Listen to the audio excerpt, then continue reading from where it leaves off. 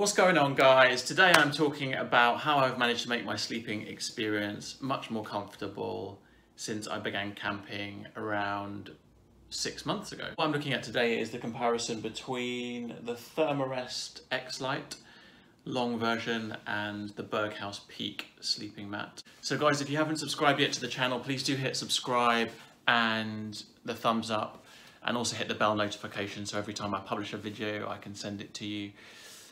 I'm trying to get to 100 subscribers, and thanks very much for everyone who's subscribed so far. Rather than comparing the two, I'm actually just gonna talk about how it's kind of made my experience more comfortable, and how I'm hoping it's gonna make my experience more comfortable going forward.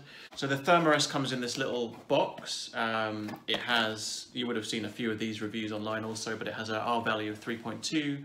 And as I said, it's large. It's about 196 centimeters long and about 65 centimeters wide. I'm 6'5", so that's really helpful for me.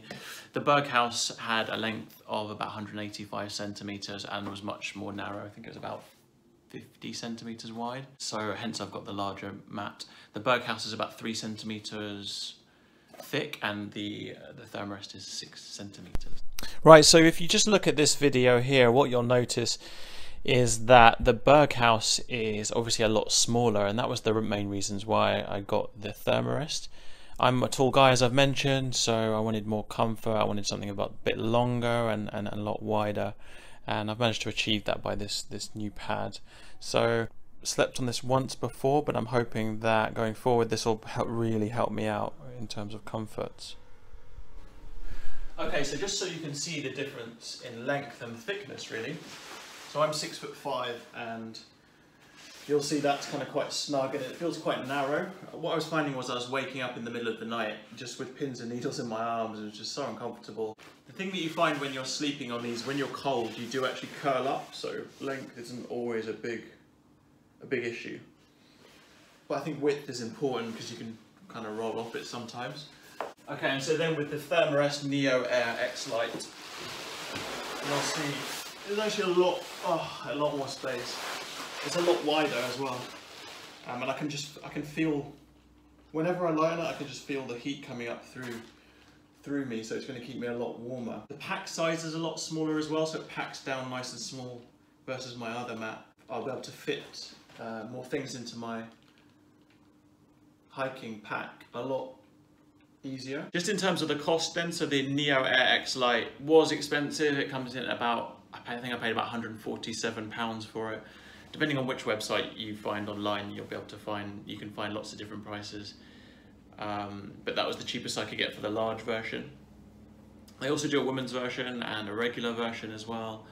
And then they do other mats like the Xlite, which has a lower R rating, and they have the grey version, which is the 4-season, and it has a higher R rating, but that was coming in at over £200, and I just didn't want to spend that much. So I think if I layer up with this one and get a really good sleeping bag, I can take this out on some winter camps potentially.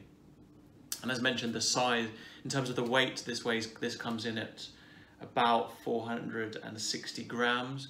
Versus my Berghaus one at the moment, which is 650 grams. So it's kind of a win-win, other than the cost, which was quite a lot more for this, but I want to be able to make it last, and I'll be getting a lot of use out of it. So I'm so far really pleased with that. I think in a few weeks' time, once I've used it a few more times, I'll give you an update in terms of what I think of it after a few weeks' use.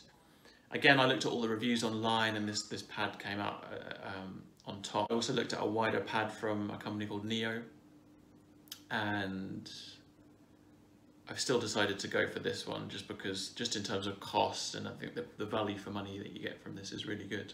So you'll have seen this pad a few times on a few videos, but yeah, just keen to kind of show you guys how I'm sort of developing my kit as I'm progressing with this, and how I'm hopefully going to make my sleeping experience much more comfortable. So I'll put the links to both of the sleeping mats that I've been looking at today below. If you've got any comments about either mat or any questions for me, please let me know and I'll respond to you.